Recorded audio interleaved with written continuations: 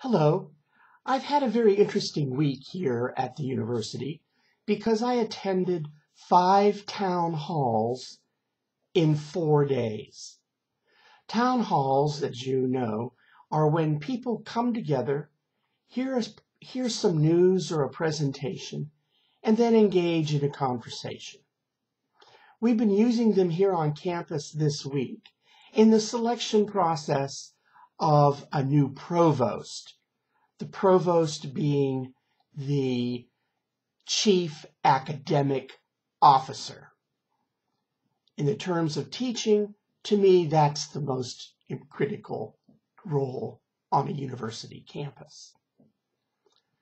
I saw 5 well-qualified, excellent people all deliver in 5 different styles. At the end of the 20 minutes, which each were given to answer the same 2 questions, the audience had an opportunity to ask questions. We were asked to put our questions on a card, send them forward, and 3 moderators sitting at a table shuffled through the cards and posed the questions. The first individual from New York City is Scottish by birth.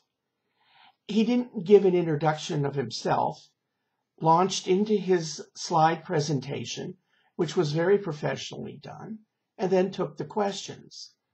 But the audience didn't engage in follow-up. They stuck to the questions and moved to the next question. The second candidate was from Texas. She began her presentation of 20 minutes telling us about herself. Unfortunately, it was 15 minutes of the 20 minutes.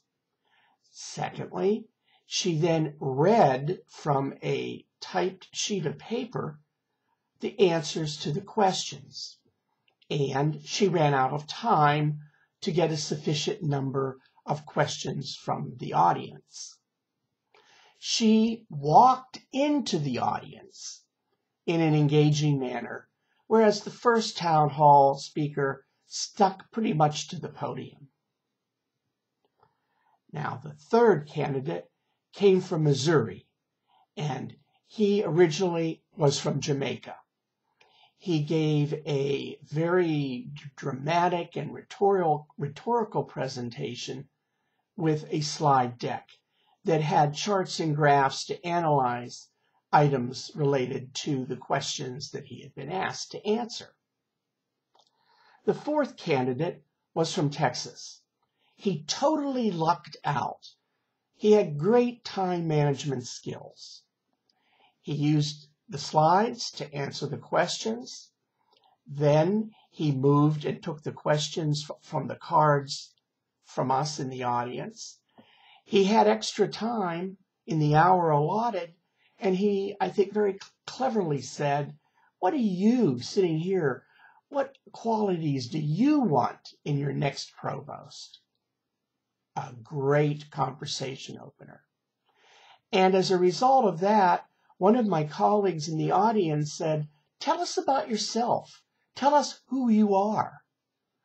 And as a result of those 2 activities, he really connected personally with the folks in the room. The 5th and final candidate flew in from the UAE, United Arab Emirates. He too did not use slides. He too walked directly into the audience, and he used notes on a sheet of paper to refer down to. What happens now? The search committee will make their thoughtful recommendations, and the president will consider them, may ask for follow-up discussions. Don't know, but I will share the results with you, and I'll let you know when they actually get the video presentations of these 5 candidates linked up, just to take a quick look at what does a town hall look like at Fort Hays State University in its provost search.